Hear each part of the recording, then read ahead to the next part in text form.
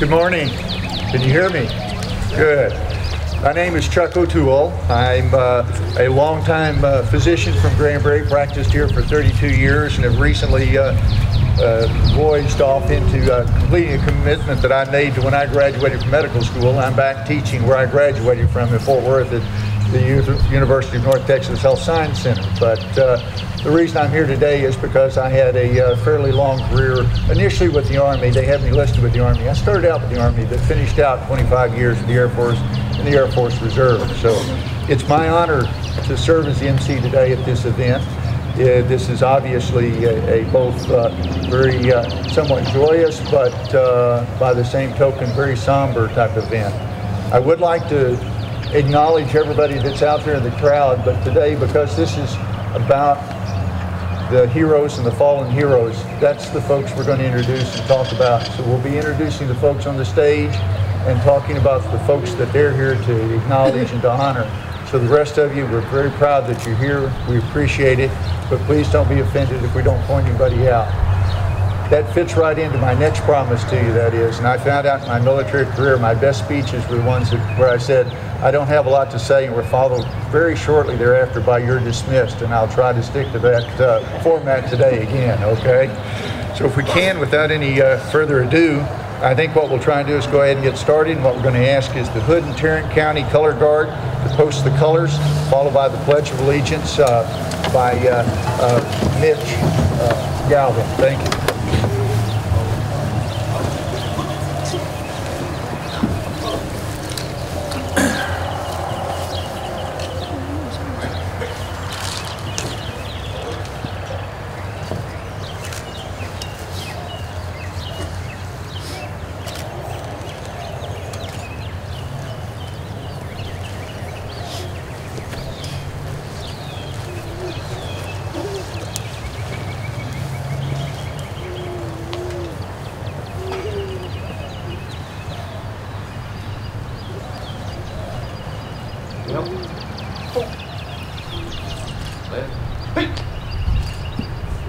Present.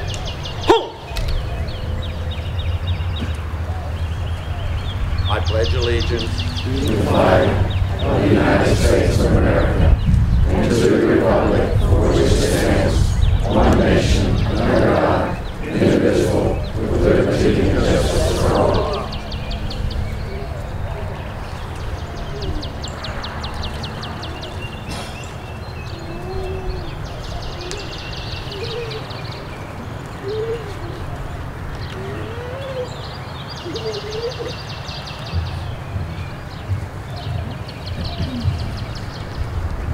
Oh, say, can you see by the dawn's early light what so proudly we hailed at the twilight's last gleaming, whose broad stars and bright stripes through the perilous fight o'er the ramparts we watched were so gallantly streaming, and the rocket's red glare, the bombs bursting in air, gave proof through the night that our flag was still there.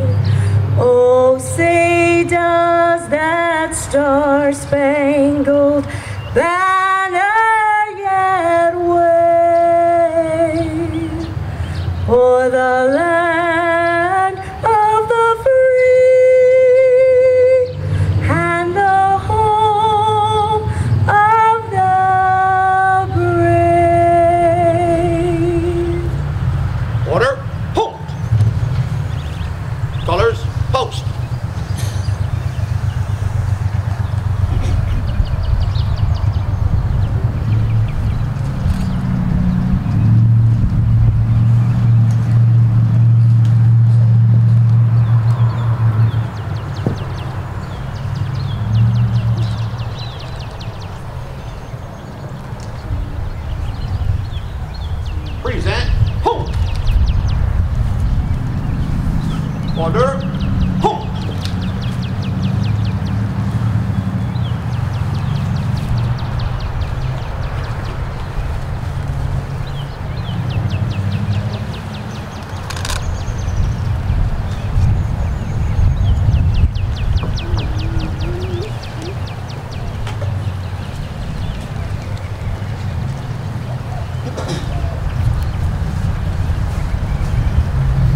want to acknowledge Erica Stevenson, who did our national anthem there and all. At this time, what we'd like to do is ask for John Knox from the American Legion to come up and lead us in invocation. Thank you. Let's pray. Father, on such a solemn and respectful occasion, we pause to give thanks. And furthermore, Father, as the General has so well conveyed, today is not about us. It is about those who have sacrificed on our behalf. We pray, Father, for a spirit of reverence, and furthermore, we pray for a spirit of utmost respect for those who have served on our behalf. We're really thankful. We're thankful for every person here, for those who continue to serve and continue to protect globally. Father, thank you for every way you bless us. In the name of Jesus, amen.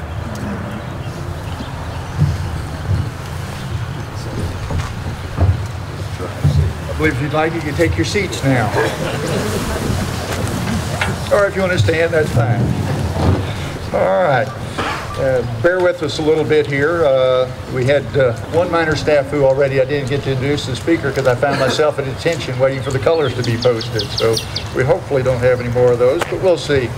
At this time, it's my honor, and I would like to introduce Congressman Mike Conway, who's going to give us a few words and some wisdom and shed some light on his feelings today. Thank you.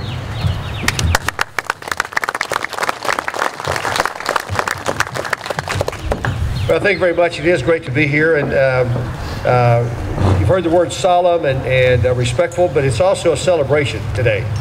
We celebrate a country that will produce men and women who will serve this country in ways that in places of danger and in circumstances where sometimes they have to make that ultimate sacrifice. I looked up the word duty in the dictionary, and it said it's a pretty straightforward deal. It's an act or something that is done as part of a job. Doesn't sound, that's just a word, duty. But when you add the word sacrifice to it, sacrifice means an act of giving up something that you want to keep in order to help somebody else. So when you put those two words together, duty and sacrifice, it then becomes something that's really noble, something that you can honor, something that you want to remember. And as we go about remembering these three gentlemen who, if you could have asked them on that last morning, what are you going to do today? I suspect all three of them would have said something in the order of just going to go do my job. And what about doing that job in ways that cost them everything else that they were going to have? They gave up something that was really important to them, important to their families, and important to all of us in order to just simply go do their job. Each of them in a different way, but nevertheless ways that we ought to continue to remember them. Memorials and remembrances like this are important to families. My first wife passed of leukemia a long time ago.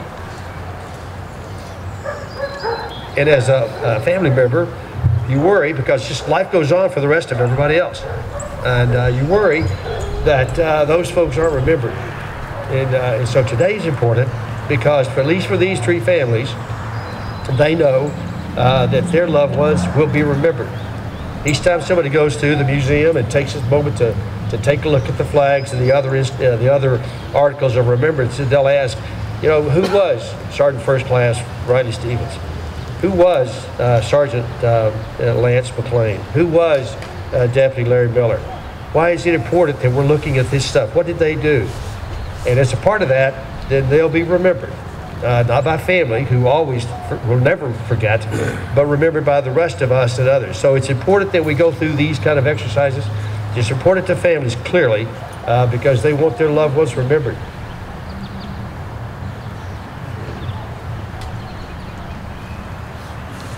But it's important to the rest of us as well, because of what these sacrifices represent, what the good that is involved in it, and the fact that we have other folks, young men and women, who may very well also be asked to defend this country, to do jobs that require sacrifices. And it's important that we remember those who have sacrificed. So I couldn't be more proud to be here today, to be a part of this celebration. We've had flags flown over the United States Capitol. in memory of each one of these gentlemen, and so it's going to be my pleasure now to present them to each of the families and to tell them thank you again for what their loved one did. Just going to work that morning, got to go do a job, and yet they had to make that sacrifice. They gave up something that was important, something they wanted to keep in order to help somebody else. So it's great to be with us this morning, and I appreciate letting me be a part of it. So first off will be the Miller family.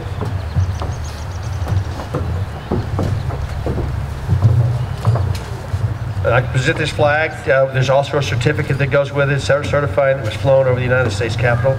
I know Larry was killed a long time ago, but remembering him is really important. So it's my pleasure to present the Miller family with this flag.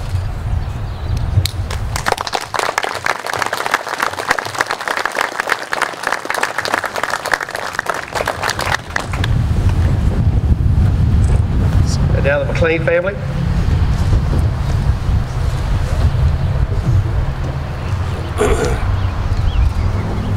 Lance was killed last year. Protecting a family from a really bad guy. So it's a great honor to present this flag to the McLean family.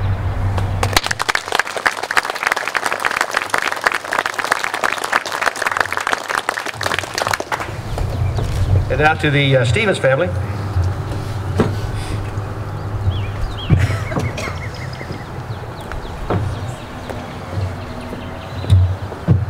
At first class, Riley Stevens was killed in Afghanistan. And it's a great honor to be able to present this flag to the Stevens family in recognition of his sacrifices.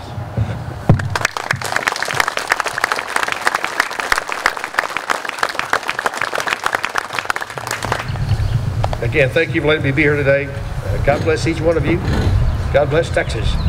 And may God continue to bless the United States of America. Thank you very much.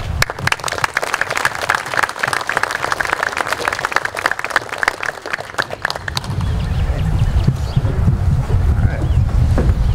We're going to start with our individual acknowledgement and recognition of these three individuals. It's my honor that I was selected to give a brief bio on Riley Stevens. He's one of Hood County's own. He grew up here. He lived here. He developed, under the guidance of his family, the ethics, the morals, and the patriotism that was so characteristic of this great country.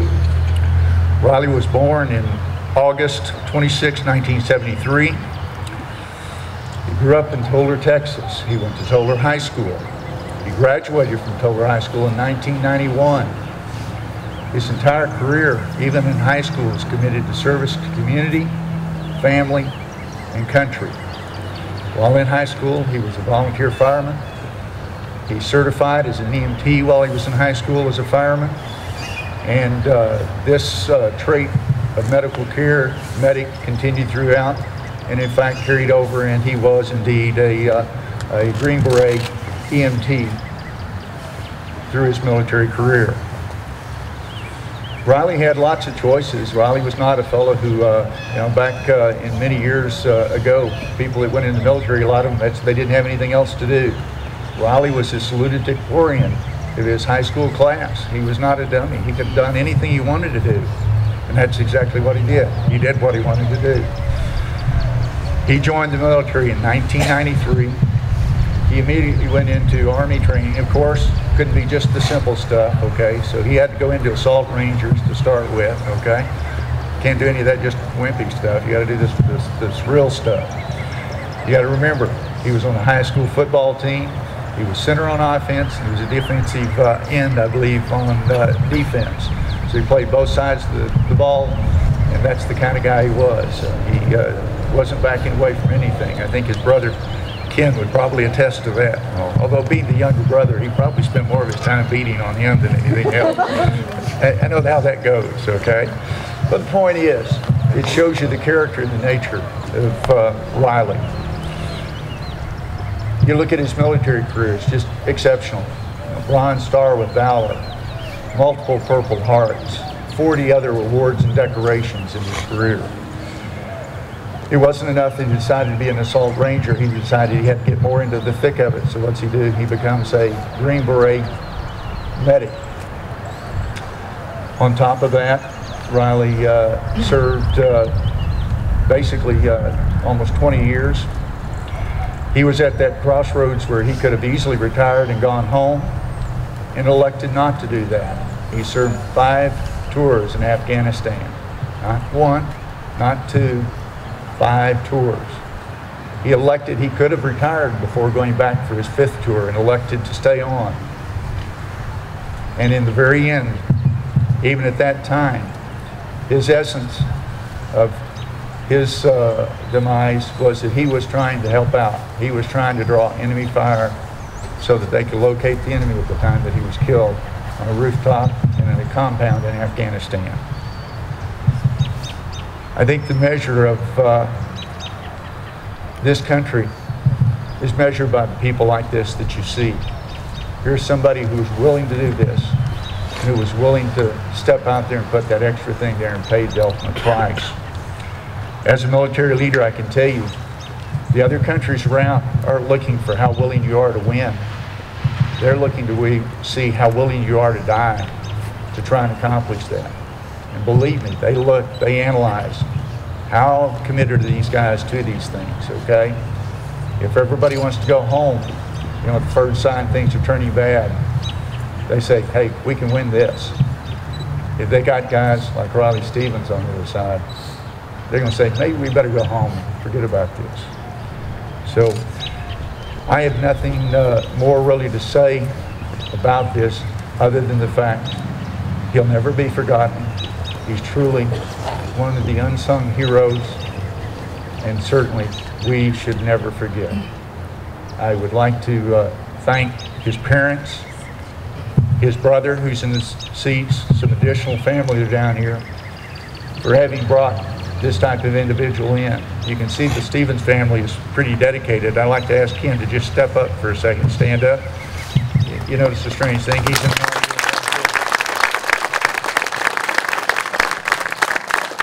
These families are what make the backbone of America and what protects America. Folks like this are what makes and enables us to have the lifestyle, the freedoms, and the security that we have today. And my heart goes out to the Riley family. By the same token, I can't tell you how proud I am of these folks. Thank you very much.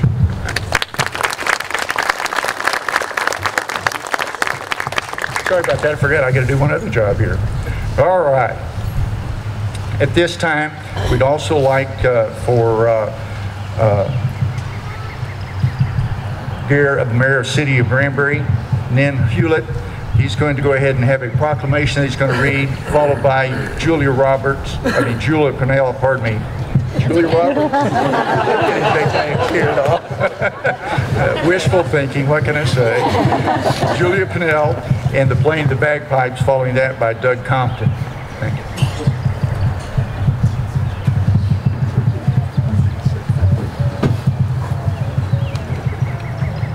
Thank you very much.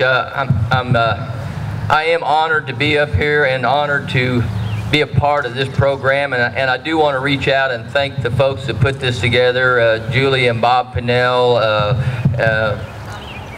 Tom Green, I've got Tom Green, and J.C. Campbell, and just the many other folks that got together to put this together, because this is a great occasion. This is an occasion that I think is people in Granbury should come to, and to honor these people in the way that they should be honored. You know, as a soldier in the military, I served in the Army, and I'm going to just mirror what the congressman said.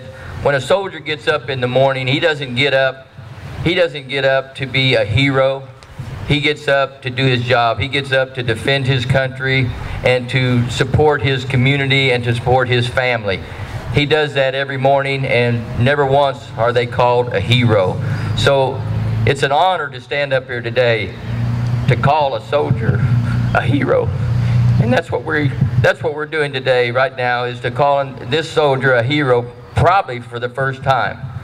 Mr. Riley was a hero in this community, and he will continue to be a hero, and we will remember him as a hero. So it is my honor to read this proclamation for the city of Granbury.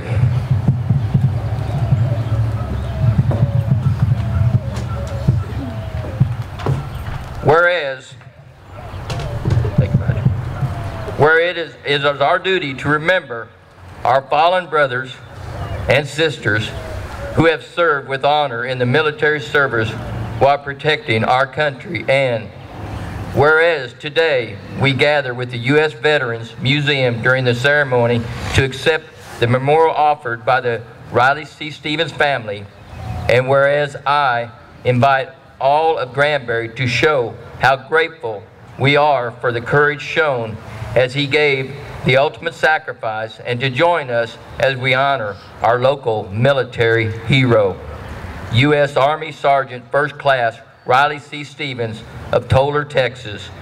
Now, therefore, I, Nen Hewlett, the mayor of the city of Granbury, county seat of Hood County, Texas, do proclaim March the 22nd, 2014 as the Fallen Heroes Day. And I'd like to honor this to the Stevens family.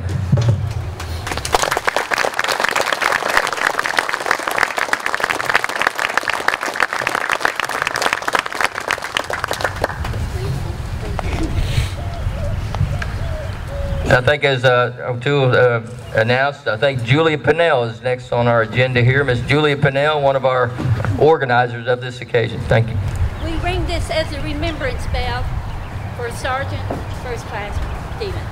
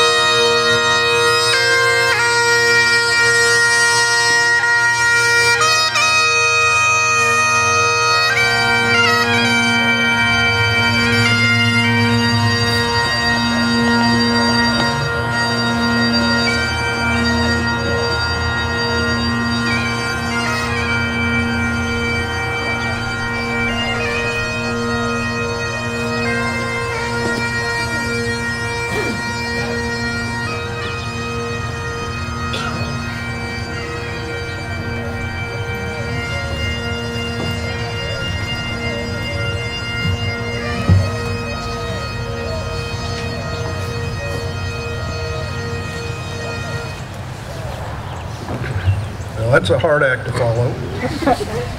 Anyway, I'm Roger Deeds. I'm the Hood County Sheriff, and I'm thankful I'm here to be a part of this honoring our local fallen heroes.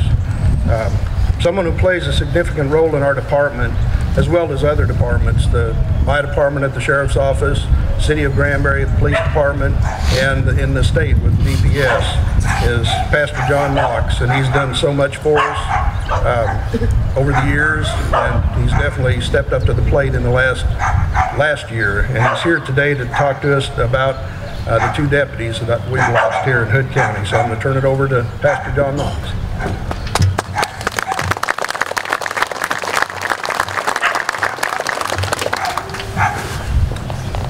In memory of Larry Miller, Larry John Miller was born May the 10th, 1952 in Pennsylvania to John and Jean Miller. He joined the United States Air Force in 1970 and proudly served at various posts around the world. He met Anna when they were both stationed in Madrid with the Air Force. She became the love of his life, and they married in 1981. Together they raised 3 children, Christopher, Bonnie, and Laura. In 1985, he joined the police academy. Training in the police academy is intense, to say the least. There is a lot to learn in a very short amount of time, including a lot of what we would characterize as hands-on experience. Any self-respecting recruit is going to practice as well as hit the books and study the books diligently. Larry practiced proper handcuffing techniques on his 4-year-old daughter. What good daughter would not want to help her dad excel in the academy, Laura? Larry ultimately graduated and went to work for the Hood County Sheriff's Office. He told Anna at some point during that time period, quote, "This is my calling." And while he deeply valued his time serving in the U.S. Air Force, he felt being a cop was his true calling in life. He embraced the role of serving and protecting wholeheartedly. I think the average citizen has no inkling what the serve part of that phrase can potentially involve. One year, not long before the holidays, just before Christmas, Larry encountered a family whose home had been robbed. All of their Christmas gifts were taken. I think he also learned that their little girl saved her lunch money so she could replace the gifts that her parents would receive from her. Well, to make a long story short, Larry got involved in the mix and made sure that that particular family who had been robbed had Christmas that year. Larry just loved kids and was willing to go well above the call of duty to serve them and to serve them well. In fact, Larry was the kind of deputy that would stop to change someone's tire on duty or to check on employees working all-night jobs to ensure their safety. Don't misunderstand me this morning. Larry was not an angel with a halo hovering above his head. Anna describes him, and I'm going to quote her word for word, as, quote, "a prankster with a good heart." So why do I have this feeling that Larry perpetually had this "I'm up to something" look on his face? He had a great sense of humor. He loved playing gags and practical jokes on people. You know, it's healthy for kids to grow up with a dad that has a sense of humor. And Larry was a great dad. He was one of those dads who didn't mind at all if one of his kids was on the receiving end of a really good prank. Larry always told Anna, "If I don't come home, just know I love you." On January the 27th, 1992, Deputy Larry Miller was killed in an accident while en route to a fire on a rain-slicked road on Highway 377. Larry's goal in life was to help as many people as possible. This legacy has continued through organ and tissue donation. There is a man who lives in Longview today at this very moment who received Larry's heart. In fact, he had intended on being here at this ceremony and was unable to do so. Furthermore, there is a man who is living in Houston, even as we are speaking, who is on the receiving end of Larry's kidneys. There are others who have since passed on who are on the receiving end of organ and tissue donation because of Larry's sacrifice on their behalf. Larry's family is fortunate to have a relationship with each of these people that I have described. Today, we honor his calling. Today, we honor his service. And today, we honor organ donors. Today, we honor his memory. May the passage of time lead to an increase in respect for those that served in preceding years, and in particular, those who in some cases served a generation prior to our own.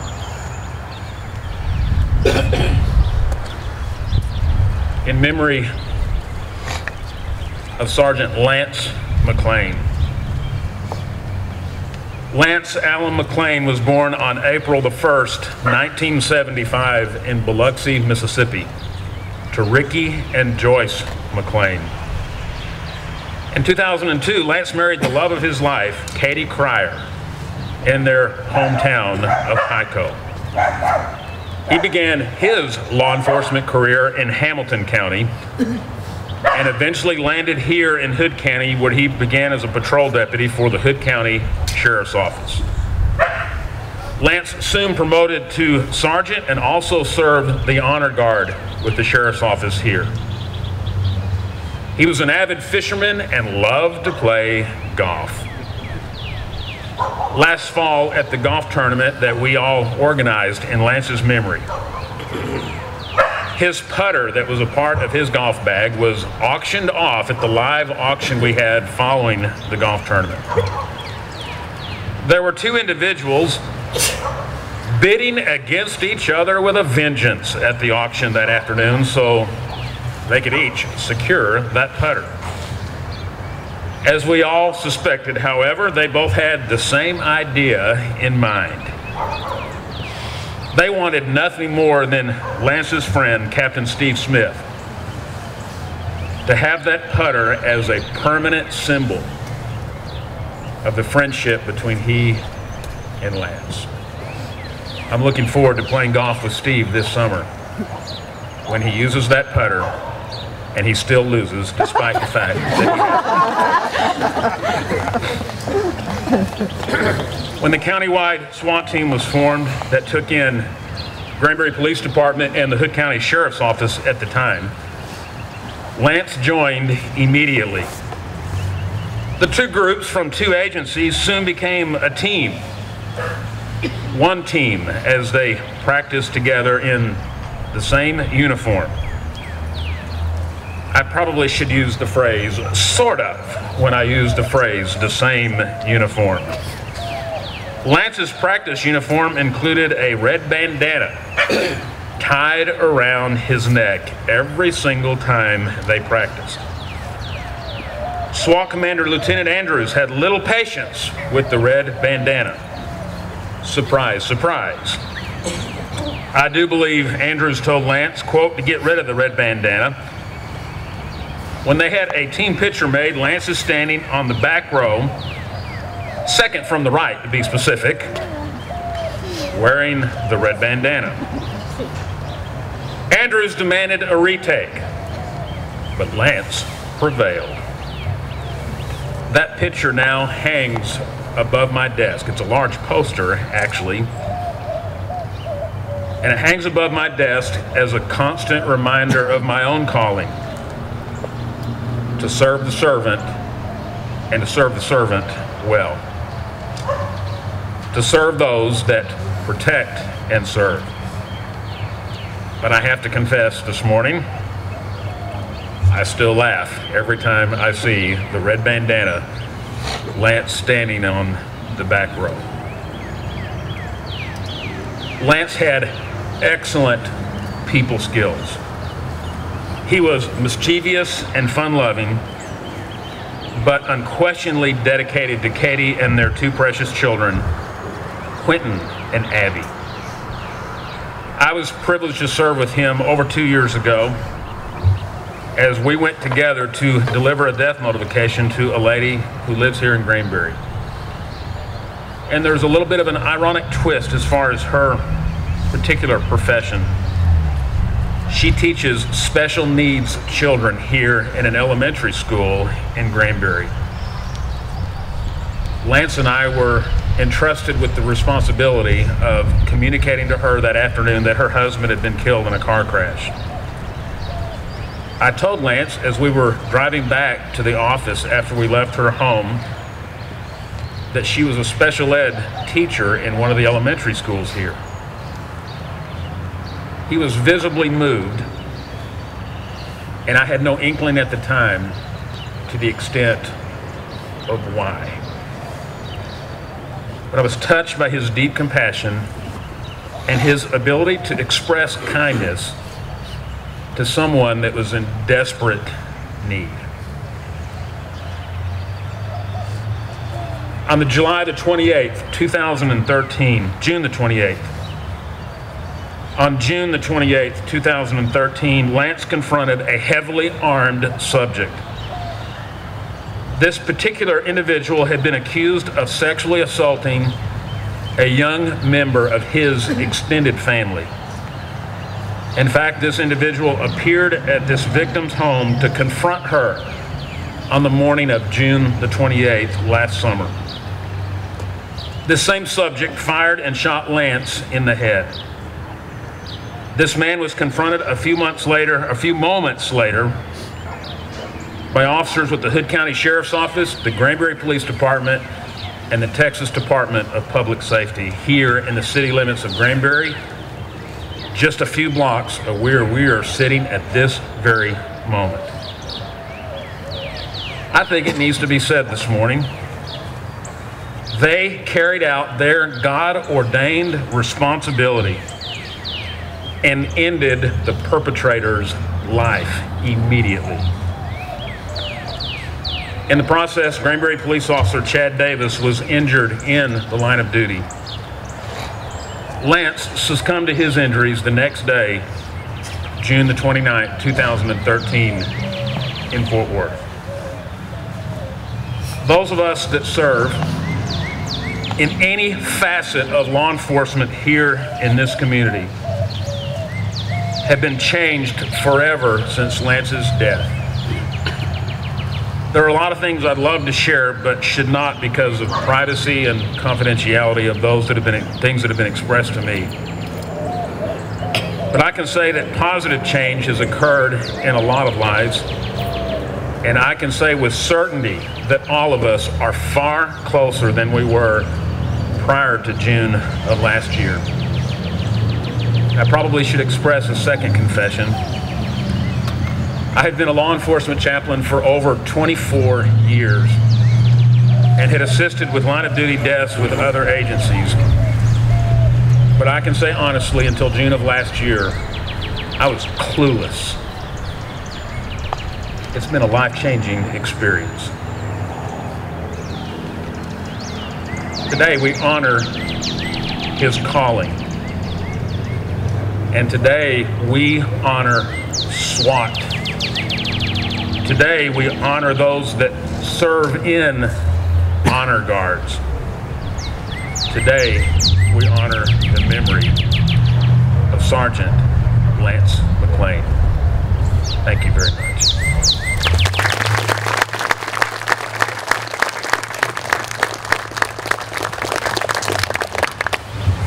This time I'd like to introduce Ridge Roberts.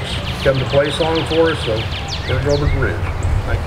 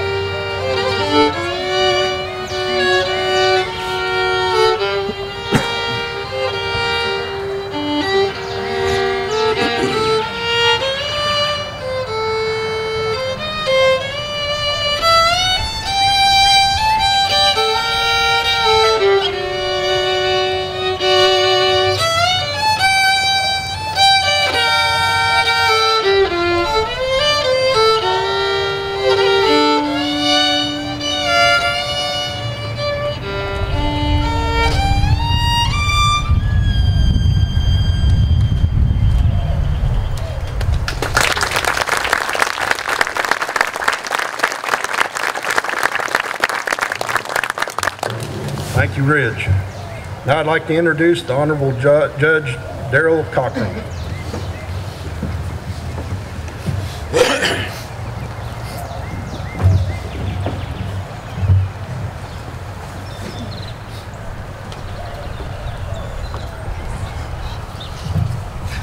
We have two proclamations today to read, but I'd like to start out by telling you a little story. Maybe you know and maybe you don't know. Back during the 1700s, the Quakers in Pennsylvania were not fighters. They were totally against any kind of physical violence. So what they decided to do is they were being attacked by the Indians and they didn't have any defense from them. So they brought over and gave land to the Scot-Irish people from Northern Ireland to bring over, because those were people, stout-hearted people who knew how to take care of themselves and take care of the people that were against them. And those people spread all the way down the coast, into the inlands, into Kentucky and into Tennessee.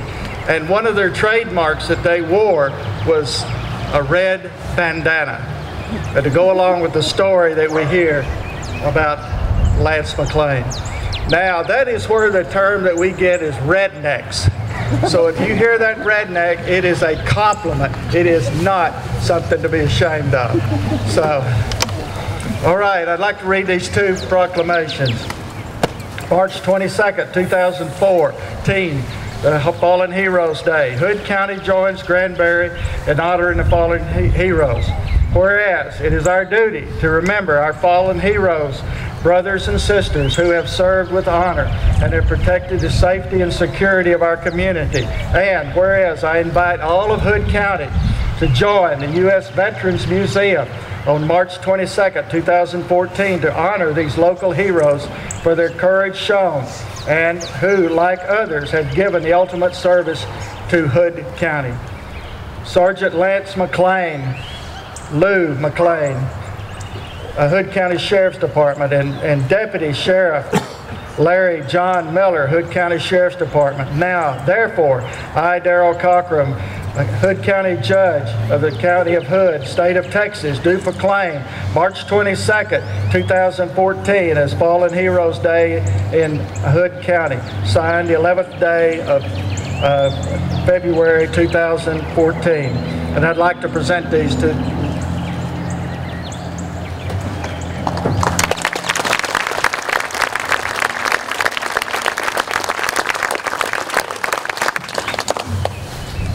Thank you, Judge. At this time, we're going to have a presentation, a flag presentation, but from the Hood County SWAT team.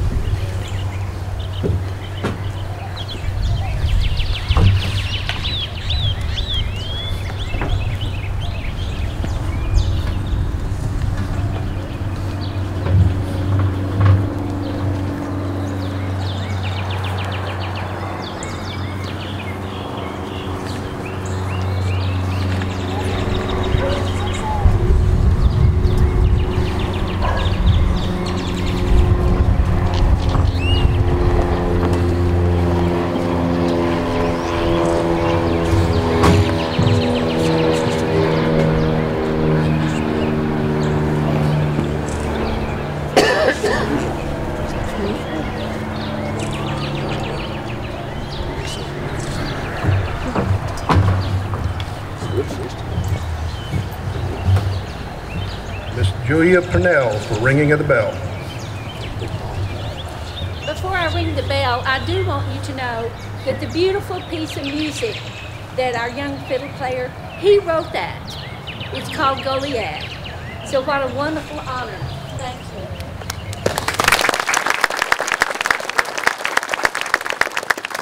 Now the remembrance bell is rung for our deputies, Larry Miller and Lance McClain.